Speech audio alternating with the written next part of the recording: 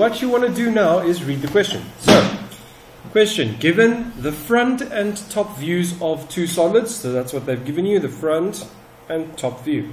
Okay, then line segment marked AB. So, line segment marked AB, that's from on the front view, and then over here A1, B1, that's what it looks like from the top.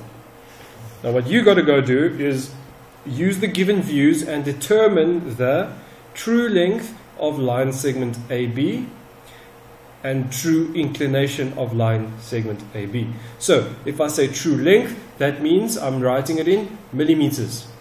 Okay, so I'm measuring what the true length would look like and what it would measure in millimeters. So is the scale always 1 to 1? Right? And then over here, true inclination, what does that mean? That means I'm looking for degrees. Okay, so I'm looking at the angle that that specific line is at, the true angle. So in true inclination, true angle. Okay, so now how to do this is you start with your two set squares. Okay, so you got your two set squares, you set one of your set squares onto that line, line AB. Okay, you take your other one, put it behind, hold that one down. Okay, so let's do that. Hold that one down. Then you can move it like that to the side so that you can draw a parallel line. And I label that X1, Y1.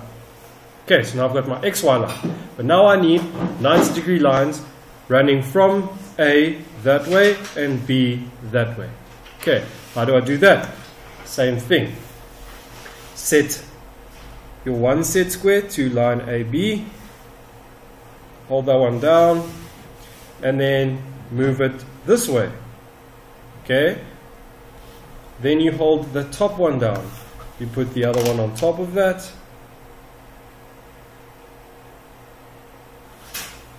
Like that.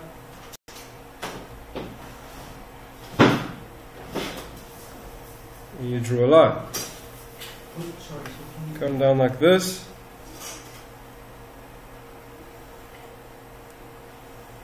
And draw a line. Now it's 90 degrees. Sorry, so can you explain how you got that 60, your 60 set square to do that position? Okay. Again, we put this set square on line AB. This set square we put behind it and we hold it in place, right? Then we move this one up. Okay, so that it is a little bit further away from line AB. Okay? Then, yeah, it doesn't matter how far, just so that it, then you hold that one down that you just moved. You take the other one on and you put it on top of that one to be able to draw that line in. Okay, so now we have those 90-degree lines. Now what we want to do is take our compass. Okay, our compass, we're going to set to, so now we're going to be setting it from A, so we put the metal point here on A1, and we measure it down to the XY line.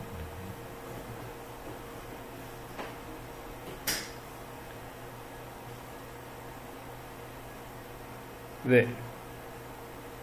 Okay, so now I measured A to the XY, so I go to A at the top here, we put the metal point on the XY and we mark off over there, and we label that A2. Okay, A2. Okay, now we're going to measure metal point on B1 and measure to XY line. Yeah? Then we go metal point on B, so the XY line, and we mark off over there. We label that B2. Okay? And then we go and link those two lines.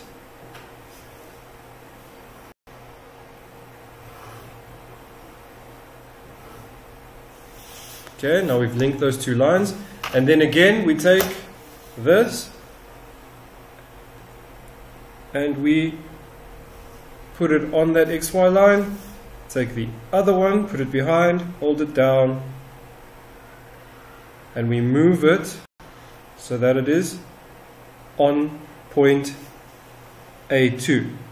And then we draw a line down like that. So now we have that. You see that's an angle. Okay, so that is, let's call it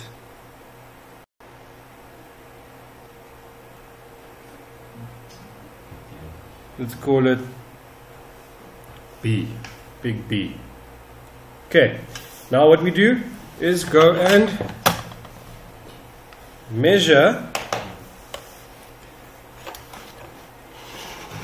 We're going to measure the darker line, so this line over here, okay, and we get 58, or is it 60? Okay, mine says 60. Okay, so then we come to here, it says answer, so you go right down there, A2, B2, so A2, B2 is equal to 60 millimeters. Okay, but now we want to go get the true inclination. So that is a angle. Okay, so then we need our protractor. Okay, and we go and